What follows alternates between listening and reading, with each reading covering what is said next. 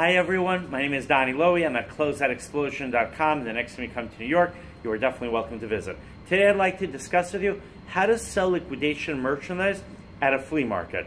A flea market can be a great opportunity to sell a lot of merchandise.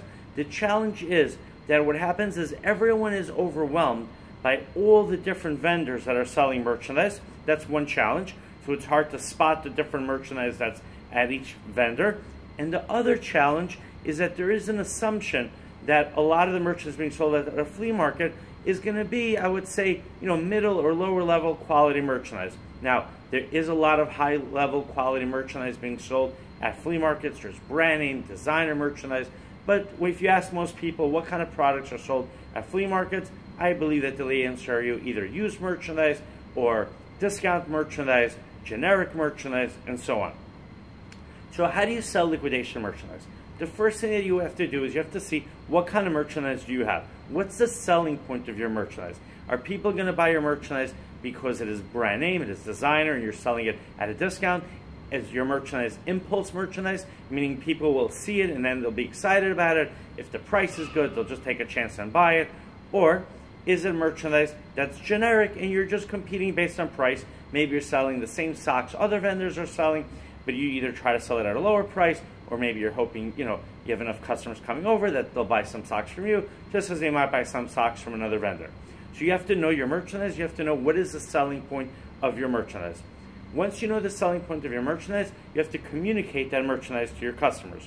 Now, here's the challenge. How do you communicate merchandise when there's the value of your merchandise, and what do you have when people are so overwhelmed by all the different merchandise being sold?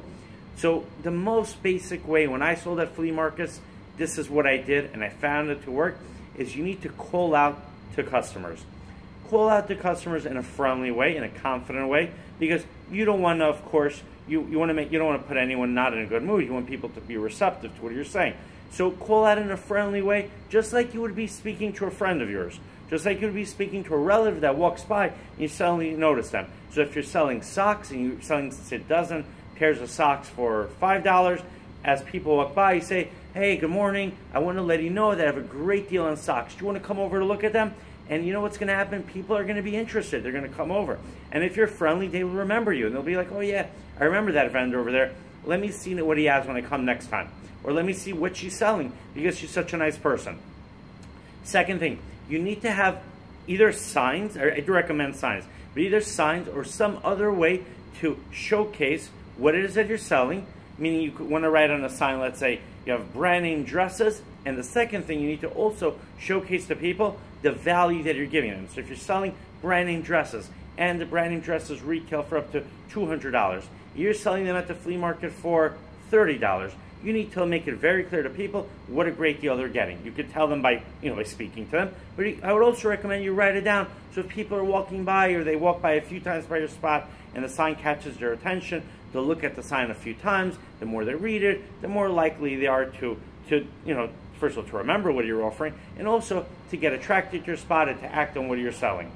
Another thing that I would recommend when selling liquidation merchandise is the following. Make business cards, make flyers, make it very clear what you're selling, what kind of stuff you're selling, and give out those cards and flyers to everyone that comes over to your spot.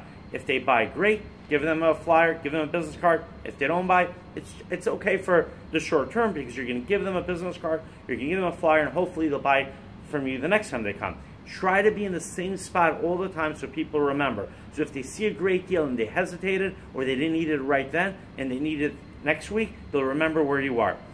And so that's also you should do on your business card if you can, or on the flyer. Make it very clear where your spot is so people know they come back to you. If you can't be in the same spot, it's a little more challenging, so include your phone number. This way people could call you up and say, "Hey, I'm at the flea market, I'm at the farmer's flea market, where are you? I'm looking for you." They call you up, you pick up the phone, you tell them what spot you're on, and then they're going to come and meet you. So there are many ways to do it. Now, once you are giving out flyers and business cards, or if you're speaking to people, if you have a website, that's a great way to go. This way, even if they don't buy something from you right then, they could order from your website. And also, what I would recommend is make sure you give them your full contact information if you have a store, or if you're selling out of a warehouse. This way, during the week, they could contact you and they could also buy from you. All right, I hope you enjoyed this video. My website is closeoutexplosion.com. My phone number, WhatsApp number is 1917-913-6093. Have an amazing day.